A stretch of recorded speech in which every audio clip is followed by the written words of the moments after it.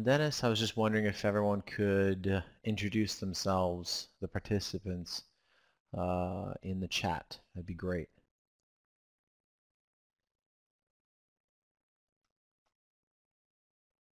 Is there still an echo? A little bit?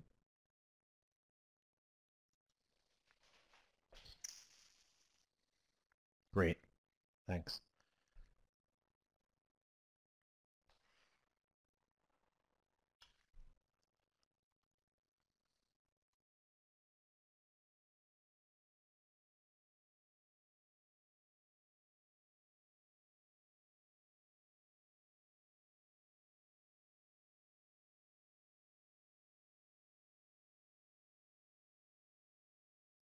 Okay, I'm gonna get going here. So, um, my name is John Dennis, and with me is Michele Capurso on the chat, and we're from the University of Perugia.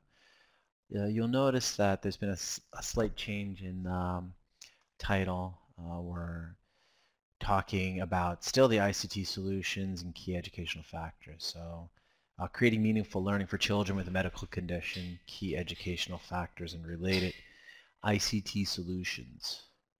So, all right, let's start. So in this webinar, we present the results of 2 focus groups conducted to collect information on key educational aspects and information and communication technologies, ICTs, involved in home and hospital education of children with a medical condition. All right, for the focus groups, I just wanted to say something about them.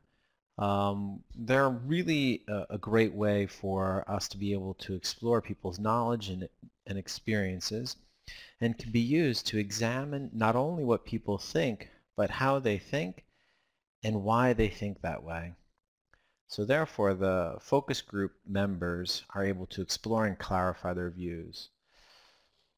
All right, so basically, before we start, I wanted to say something about children with medical conditions. For children with a medical condition, long periods of isolation can have a negative impact on their cognitive, psychological, and social well-being.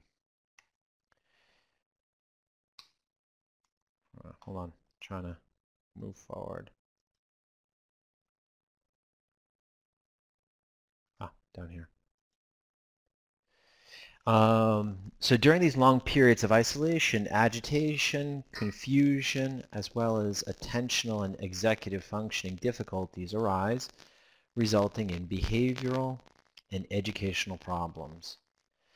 In fact, long hospital stays and prolonged absences from school often result in these children being behind on their schoolwork.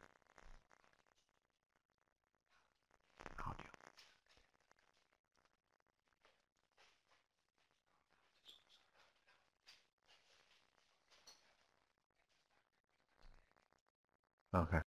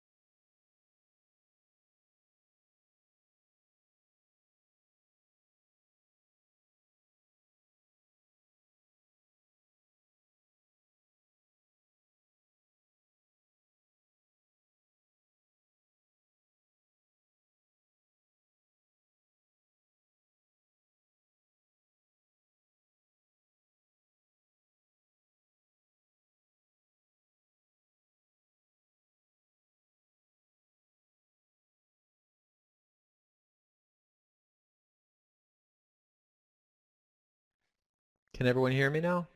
Yes. All right.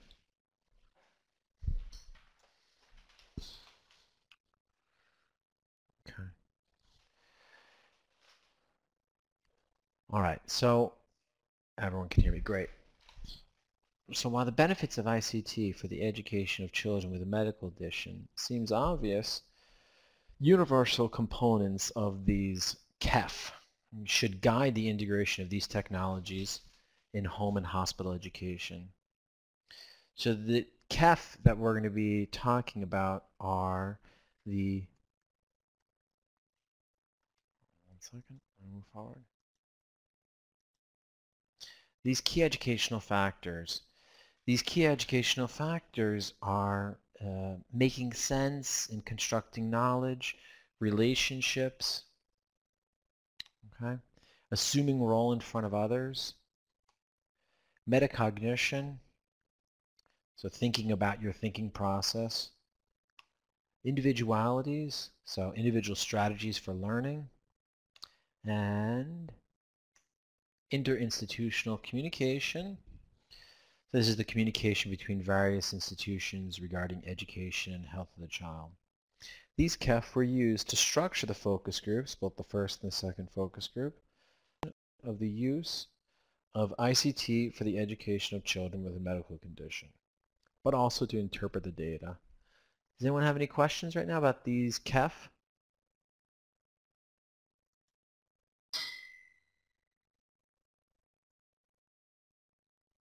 All right, I'll move on. So,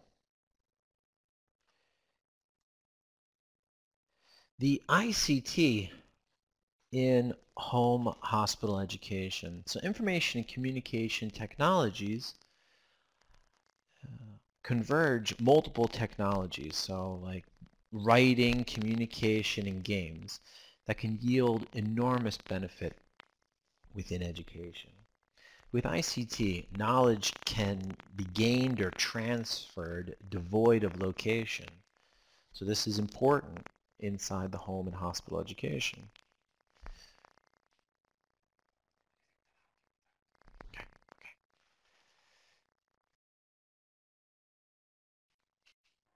Hello? Can we hear me? All right. Sorry, we have temporary problems with audio every once in a while. So the great thing about ICT is that, again, this knowledge can be transferred and gained devoid of your location or time. And this is important with children who are ill. It means that they're going to be able to follow education from their classroom, even though they're not physically present in the classroom. So that students can learn wherever and whenever. And again, I want to repeat that this last thing is particularly important for children with a medical condition, for home and hospital education.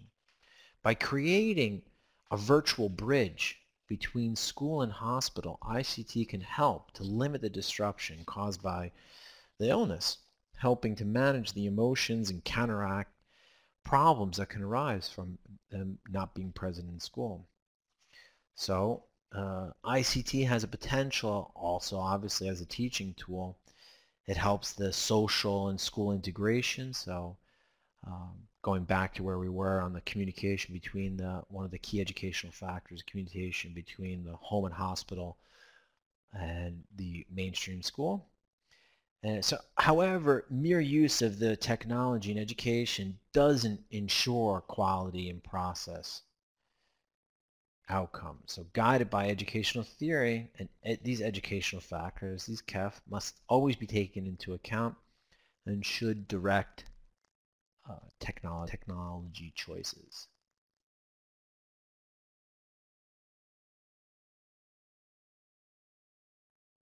How are we doing? All right, everyone with me? All right, great. So, the focus groups. So, the focus groups were done with teachers and doctors. So the teachers were home education, so teachers that go to the home of the children who are ill, and hospital education, teachers who are in the hospital. Medical staff, so these are doctors and nurses, psychologists, social workers, everyone who's involved in the hospital that aids in the medical care of the child. The aim here is to understand how these educational factors relate to education of these KEF, these key educational factors, relate to the education of children with a medical condition. So basically what we did was we have this general guide for how you run a focus group. We shared them with the partners in the project, and then each country ran their own focus group and then gave the information back following a report. This report matrix. The countries were Belgium, Egypt, Germany, Italy, Spain, and England. Those are the participating countries.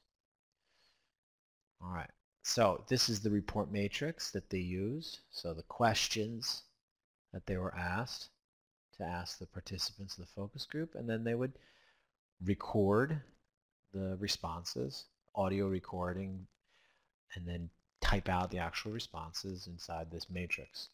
This matrix was then used to be analyzed by us here at the University of Perugia, and I'm going to share with you the results of what was reported back on that focus group, the first focus group, and then later the second focus group. Okay. So we got 101 doctors and teachers. We got 25 healthcare professionals, and then 76 teachers. The average age of the participant was about 44 years old.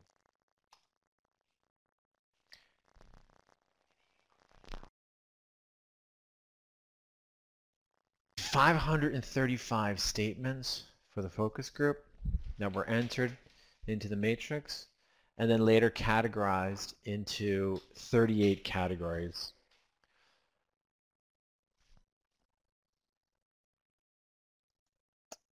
So let's talk about some results. So first of all, we'll talk about the positive and negative statements. So we have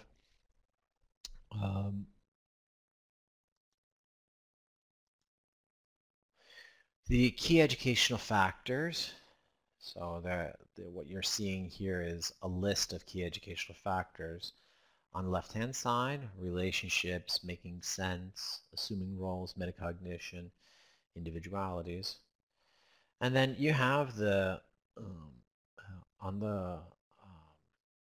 going across, you have the practices, the ICT, hospital, and home. So basically what you're seeing is when you see something, it's in red, that tells you that it's a negative comment. And then when you see it in green, it's positive. All right, so basically what you're seeing is that there's an overwhelming for hospital and home negative issues. And in fact, it's basically how we asked the question to participants. We actually asked the focus group participants to tell us problems they have at the hospital and home. But what's interesting is that you see here that each key educational factor was mentioned. People gave responses back for those for each of those key educational factors. And it's interesting to note that there's specific ones that have more responses versus others. For example, individualities and assuming roles and relationships are the three. You know, the metacognition, individualities are the two that have the most number of practices. And then ICT uses, there's two. Relationships, which is clear, you know, that Skype or WhatsApp or can keep you in contact with the fellow students in your mainstream school. So let's dig a little bit deeper.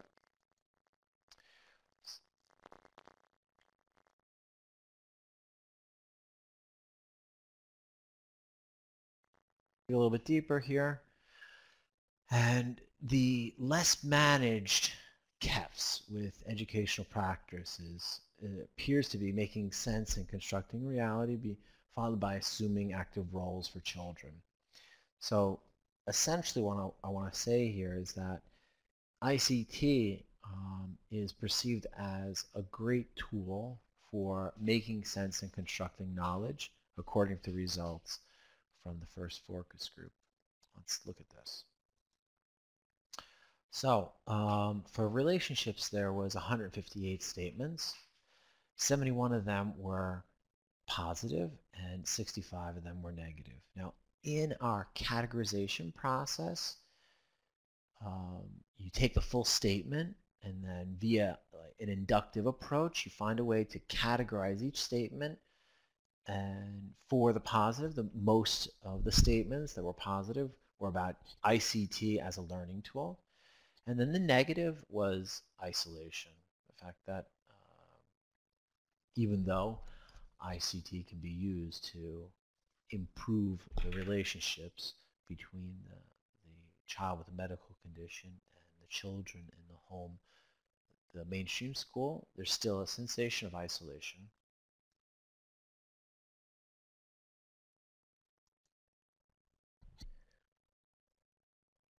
All right, so basically what I wanted to say is that there's, it's really interesting that there's that the solutions here, whether or not there's solutions for ICT that can be effective. So later on, when we talk about the second focus group results, there's some answers that are given there. So the suggestions that we have are basically the idea that, the stigma regarding the re-entry into school for these children is something that needs to be actually dealt with. So, are we okay? Any questions here so far? Can everyone hear me?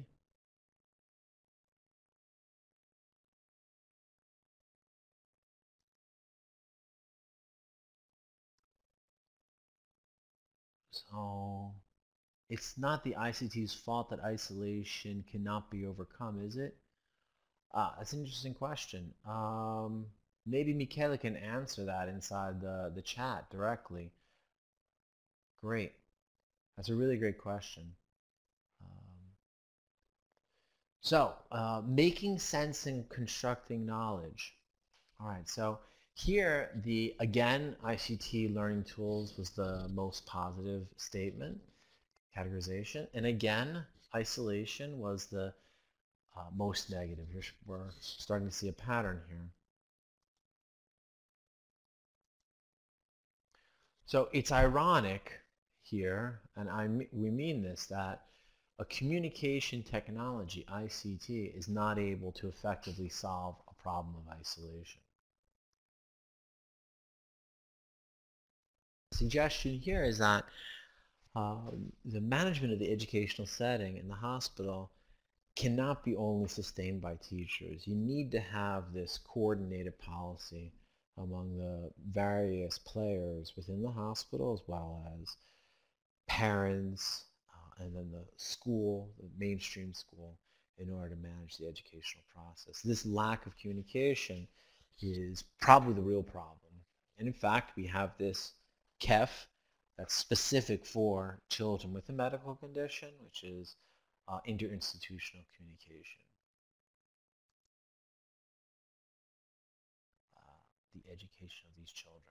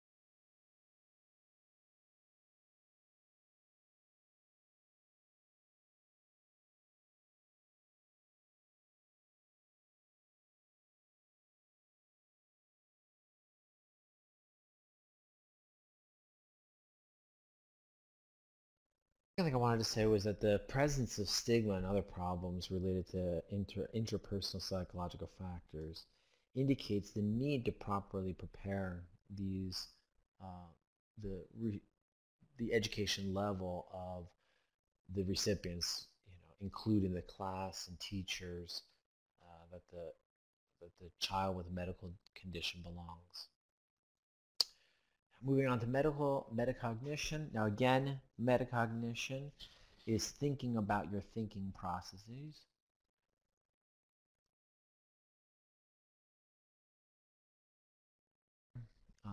The statements that were positive, the one that was most frequent was experiential learning factors. And for the negative, it was safety. Let's talk about that for a second. So basically, metacognition is well connected with an experiential learning tools. So the possibility to be effective at metacognition means, interacting with with other areas that are connected to the child who has a medical condition. But the problem is that these things might be caused by lack of economic resources. So there's two pathways that we suggested for ICT. So the use of ICT as a medium for metacognition to get the children to think about their thinking processes, and then the use of ICT to facilitate the participation of the student with other classmates.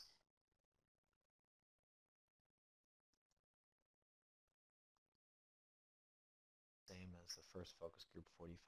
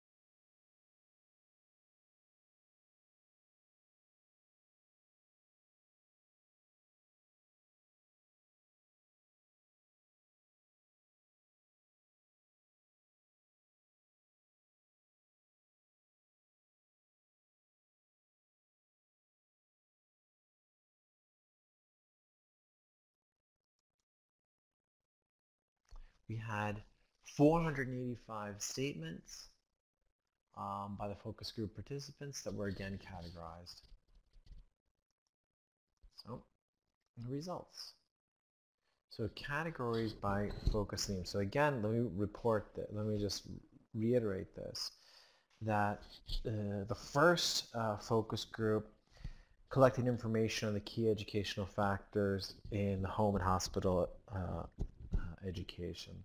The second one, this one here, assessed and discussed ICT-related solutions for the education of children with a medical condition. All right. So, okay, we have nothing. Sorry about that. There's nothing on the slide.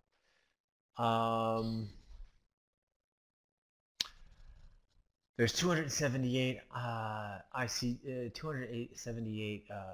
statements were mentioned by teachers. What's interesting is that 10 ICTs were mentioned, where the most common ones were email, Skype, PowerPoint, Dropbox. These are actually the technologies that were mentioned. And it's interesting that, in particular, that the ICTs that were mentioned were actually discussed and being used in multiple ways. Now, this is probably obvious, but email was described as being used in 6 separate ways. You can see it right there that it was used as a communication tool. It's obvious, for sharing information, for increasing knowledge, for integration, and for as a learning tool by teachers and healthcare professionals.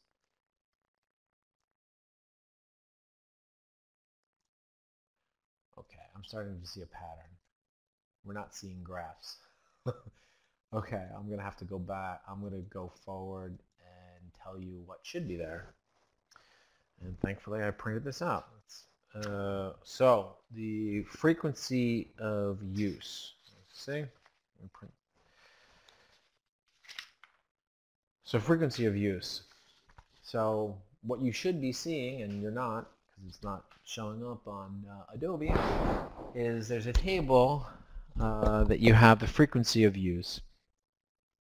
And inside here you'd see that there's multiple, for example, there's a software called BedNet that is used almost every day. That was one of the top ICT technologies. Another one, for example, is Google Docs. That was used about 3% of all ICTs was Google Docs, and it was used on a daily basis.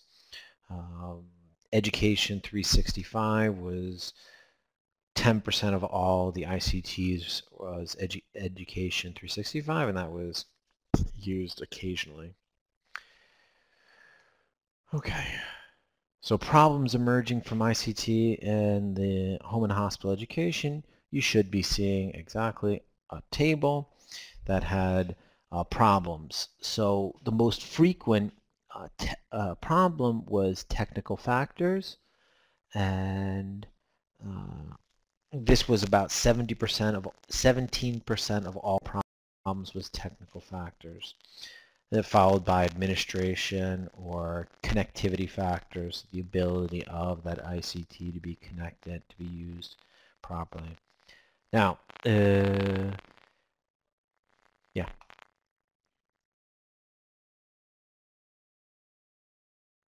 Mentioned during the first round of focus group, isolation factors were also mentioned during the second round. So the repetition of these isolation factors helps underscore the fact that ICT, at least in its current form, is not able to resolve the fundamental issue of isolation. That happens with children with a medical condition.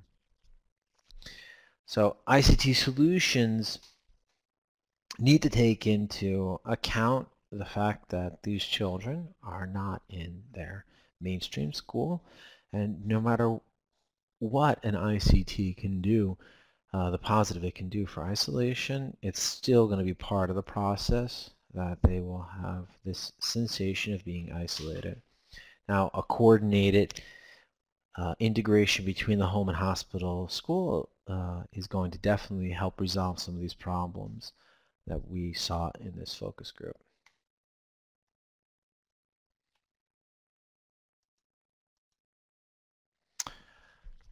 So, yeah.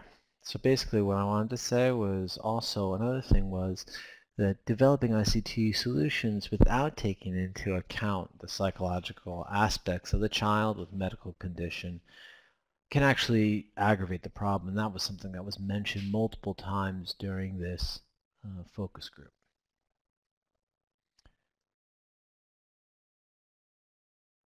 That doesn't have a table.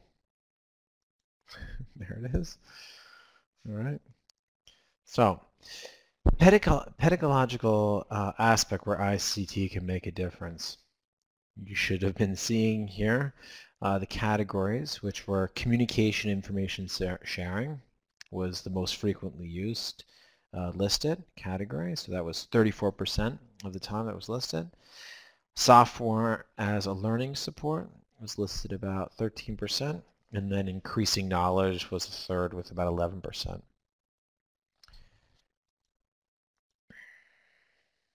So considering the results from the first round, the thing that's really interesting is that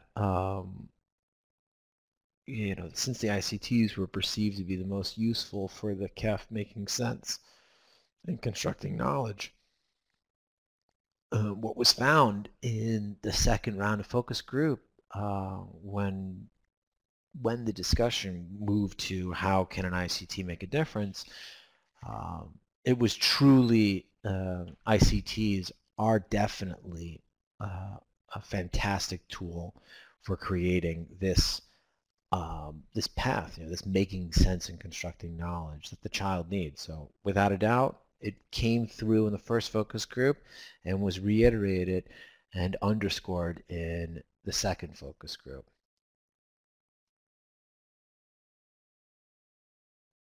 We're doing okay? Great. All right. Yet another table that did not come through, but we'll enjoy this. So on this table, you should have seen the limits of ICT. Now, it's pretty obvious that one of the things that ICT cannot replace is face-to-face interaction. In fact, when the focus group, the second focus group, talked specifically about the limits of ICT, this is in fact the number one thing that was mentioned by the focus group participants. The inability to replace face-to-face interaction. And of course, the second one, since relationships are so important, since isolation is one of the things that was talked about so many times, it's personal relationships was the second, and that was listed about 18% of the time. So, face-to-face interaction really is a crucial aspect of the educational process. It's no accident, the reality of kids who have a medical condition is where face-to-face interaction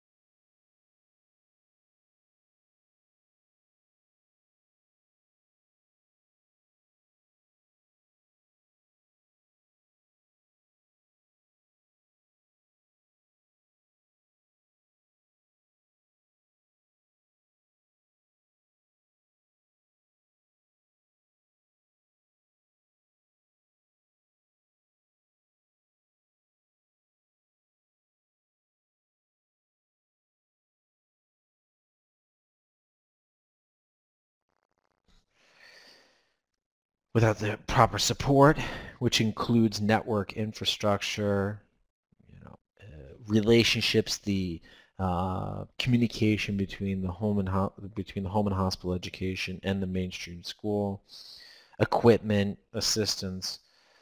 So while these these problems are something that must be addressed in order to actually use ICTs within a home and hospital education. So we think that that the use of ICTs can help with the education of children with a medical condition, and especially when looking at the key educational factors and how important those are for the education of children with a medical condition. That is it, and I am ready to answer any of your questions that you might have.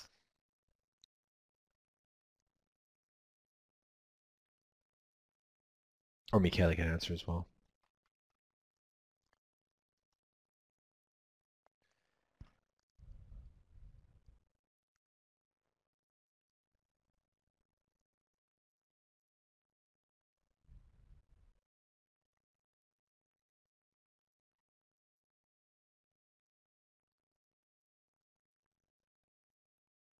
Okay.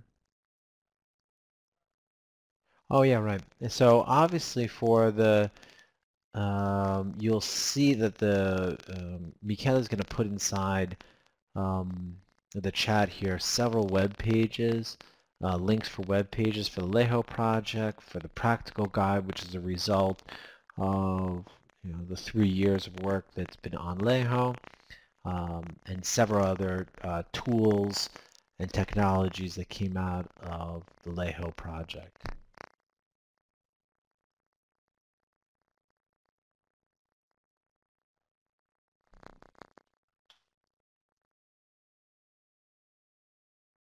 If there's any interesting narrative, comments, or success stories from your focus groups that you would like to share with us. Yeah, one of the things that was mentioned multiple times inside the focus groups was the use of Panda. Oh, Monkey in My Chair. So Monkey in My Chair, which is actually not an ICT technically, because there's no technology other than a monkey that's being put, Panda in My Seat, thank you. And this was without a doubt the one technology, or one tool that was used where people had incredible success stories. The idea is that there's a panda or a monkey or that remains in the seat, the mainstream school seat, the chair that the child would sit in, and then inside that it's like a backpack, or and inside that the children from the mainstream school can put in notes, or the teacher can put in homework assignments, and that's delivered to the child who's either at home or in the hospital. And this was talked about several times passionately inside the focus groups as being absolutely a fantastic tool. Yeah, so Suzanne writes that this works well for the hospital school that she works with. It is actually the only thing that children really look at. Yeah, yeah. So I mean, it was passionately talked about during the second focus group. Oh, that's interesting. It could be made more ICT by adding a memory stick with recorded things and pictures. That's really cool. I like that. You could record audio messages. Take pictures, put them on it.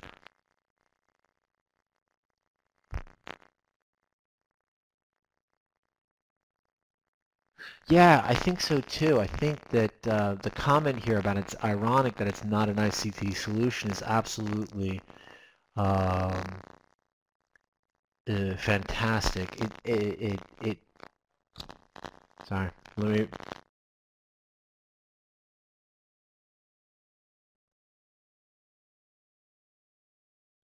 And we're back. The idea is, yeah, I think that it's really interesting because it's a vehicle that can be used. It's a physical vehicle that can be transported, and that can be like, like a physical manifestation of like a real physical relationship. And I don't think it's any accident that it's uh, widely used and well received.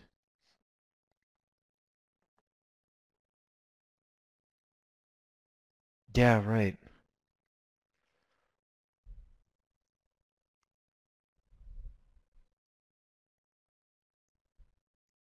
We have a couple of comments here. Let's see.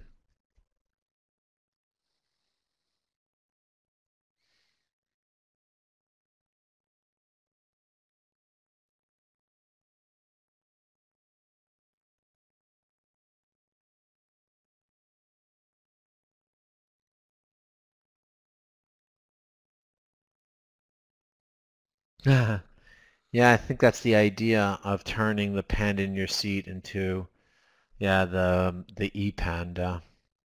It would be interesting to see if there's a way to integrate the panda, the physical panda, with this Suzanne's idea for a USB stick, and then maybe even creating a platform inside it that you can interact with. That'd be really, I think that could be really cool.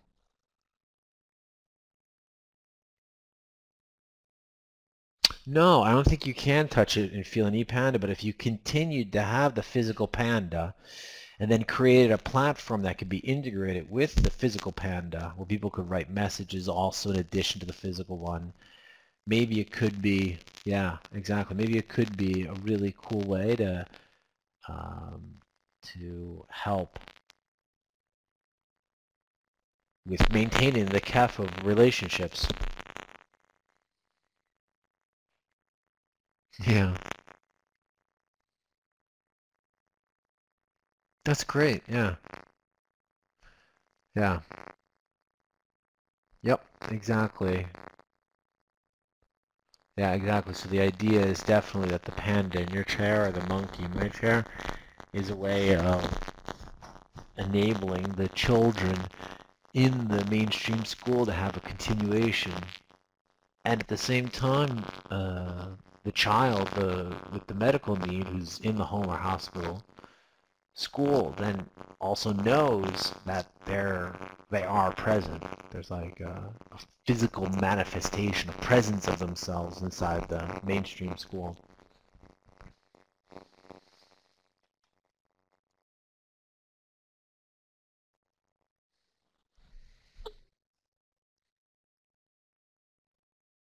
Yeah, I did mention Google Doc as a tool being used, and so the question is whether or not you're using a Google Docs, and that was something that was used and talked about in order to share assignments between the mainstream school and the home and hospital school.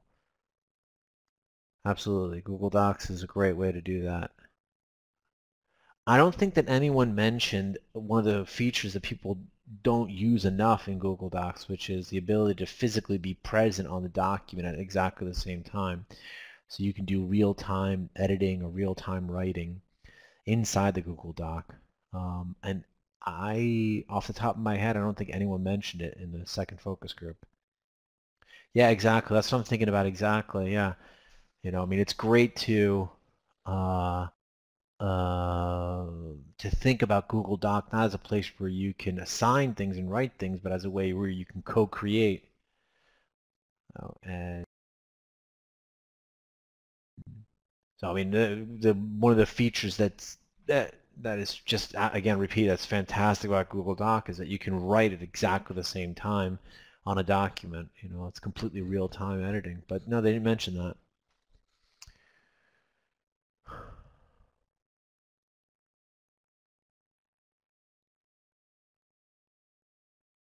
Okay, Suzanne is talking about the e-twinning project. Yeah, I think it's really interesting too that, the e-twinning could have been used. and it was discussed, but it didn't really come up. Yeah, I totally agree.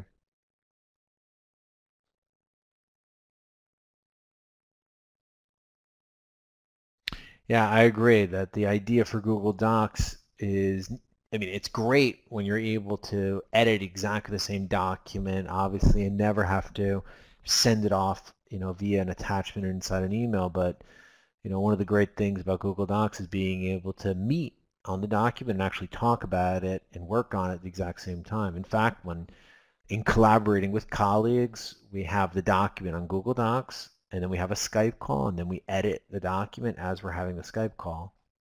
And it's great. You talk to each other, then you see each other typing.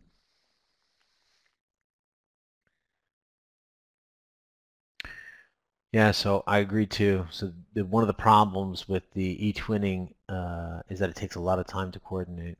Agreed.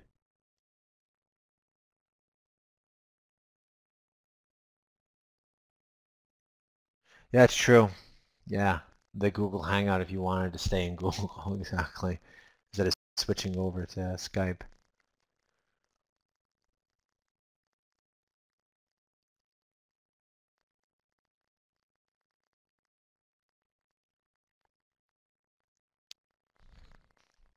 Yeah.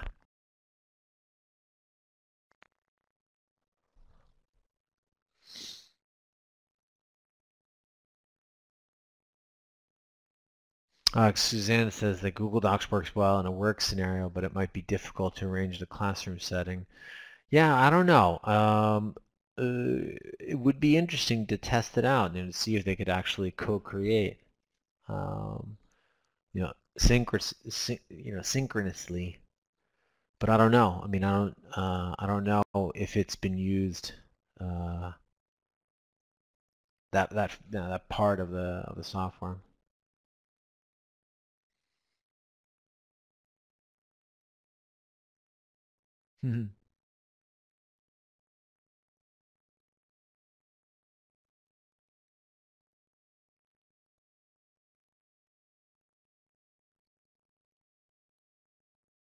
Ah, exactly. So the idea is the difficulty is arranging for the child with the medical condition to be online at the same time. Yeah, and that could be a potential problem. So maybe you're more likely to have asynchronous communication through Google Docs. Yeah.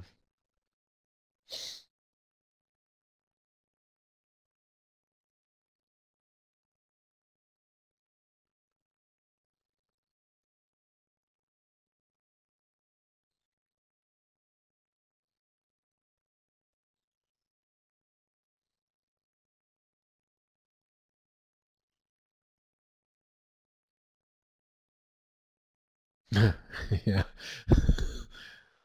Yeah, Suzanne comments about the fact that it was sometimes even impossible to get online. And in fact, in some areas of the hospital, it was one of the things that came out of the focus groups. Especially the first focus group, was the technological limitations and even liability issues and even issues regarding machines working and whatever, that you had to limit access to the internet.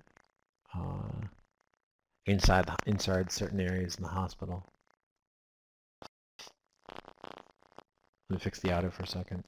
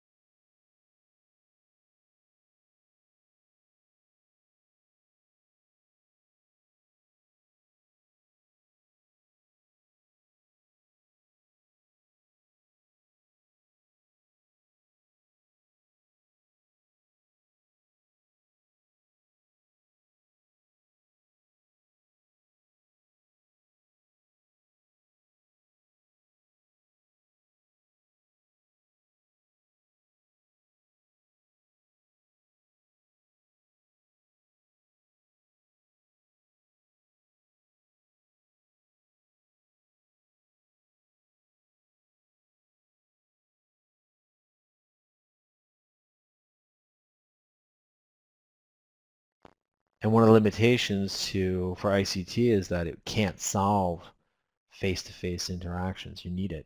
So, yeah.